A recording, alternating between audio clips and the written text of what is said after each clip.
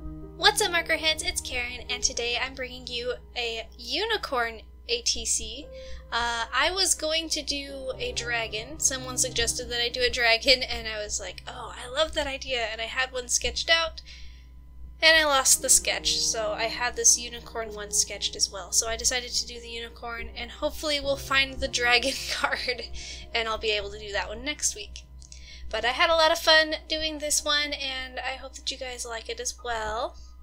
And I just want to say that I've been having a lot of fun doing these Trading Card Tuesdays, and I really appreciate that you guys are getting into it and participating out there on Instagram.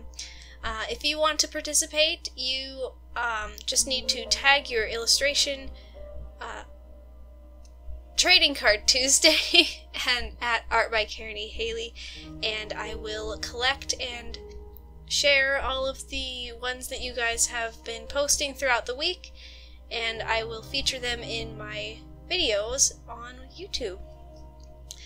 If I missed you guys, don't worry, I will try my best to get you guys in next week. It's been kind of a weird day, me editing. My son's been having some issues, and I've been having to deal a lot with him, so editing has not been going very smoothly, but I was able to get it done, so thankfully I am able to get this video out to you guys.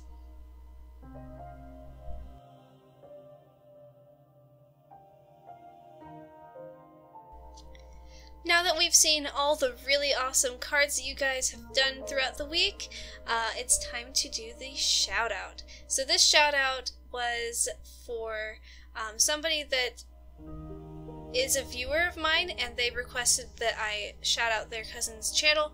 Their cousin's channel is URA Studios, so if you guys like zombie or action type of videos, this is a really cool channel, and it's pretty new, and they share a lot of really neat behind the scenes stuff. They're starting a new project, and it's called The Outbreak, and they wanted me to mention that. Typically I don't shout out stuff that's not an art channel. I will make an exception though, because this viewer is somebody who's been watching me for a really long time, and I really appreciate their support. So thank you so much, and if you guys want to check out this channel, I'd really appreciate it. It'd be really cool. They have about 50 subscribers right now, so they're a pretty new, pretty undiscovered channel. So if you guys are interested in maybe supporting a newer YouTube channel, go ahead and check them out.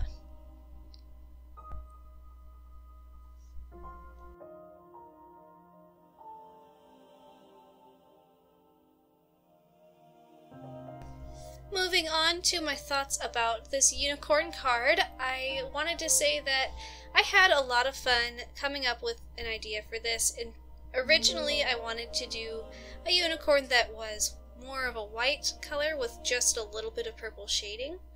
But I recently painted my nails really cute, like manicure type of thing, and I was really inspired by the little flowers that I painted on my nails, so I decided that I wanted to make a unicorn kind of inspired by that. I don't know, it was a lot of fun, and I really like the way that it turned out.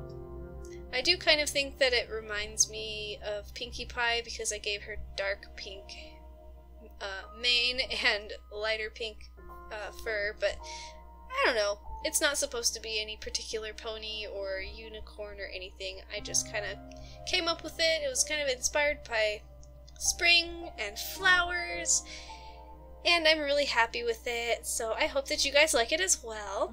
I really enjoyed doing this soft blending on this one, especially around the neck and on her ears and on her horn, and I think that in the end it's a really nice looking picture, and I kind of want to do a large scale version of this someday, maybe with a little more detail in the background, but I am really happy with this, and I hope that you guys like it too. I will say that I did have some struggles with shading, because I wanted her to be a very soft and pale color, but at the same time I wanted her to have shading, so I feel like the look of the unicorn is kind of not as vibrant as I wanted. I felt like I had to have the shading in there, and looking at it now, I really kind of wish I hadn't shaded it as much as I had, but I still really like the picture, and I hope that you guys like it too. In any case, that brings me to my question of the day. What I want to ask is, what do you guys do when you feel like you made an artistic choice that you kind of wish you hadn't done? Do you go with the Bob Ross route and just decide it was a happy accident? Or do you try to reverse it? Or maybe do you resign yourself to leaving it in and doing it differently next time? I know for me, I am okay with the way it looks, but I definitely will try to do it differently next time. I probably could reverse what I did with the shading, but I don't think that I really want to risk it, because I am really happy overall with how the piece looks, and I feel like it's not ruining the artwork, so I don't feel like it's worth ruining the artwork if I try to fix it. But let me know what you guys do. What do you guys feel is the most appropriate choice, or do you do a mixture of whichever is, I guess, the right choice for the specific artwork? Let me know what you guys do, because I am really curious. It's always really fun to see you guys answering questions, and I know that I don't have time to respond to every single question or response to my questions, but I always really appreciate it, and I always read them. They make me so happy. It's my highlight of my YouTube day.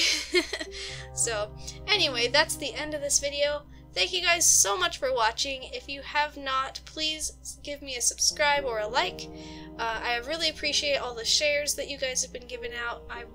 That makes me so happy, and it really helps to share my channel with people, and so I really like that you guys do that, because it's part of why I do shoutouts, is because I want to give that back to you guys. So thanks so much for watching, and I will see you guys in the next video.